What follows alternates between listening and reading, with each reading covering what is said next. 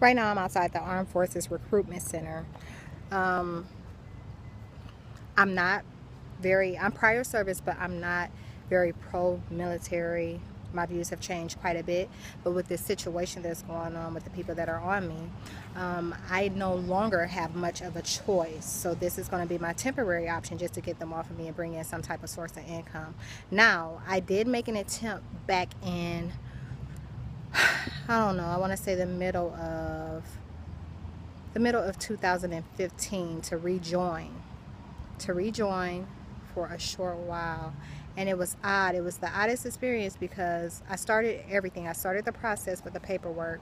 I needed to bring back in the NGB 22 or NG whatever 22, and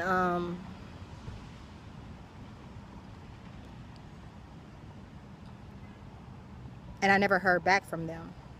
I never heard back from the recruiter. Now, that's something that you never hear. A recruiter will always get in touch with you.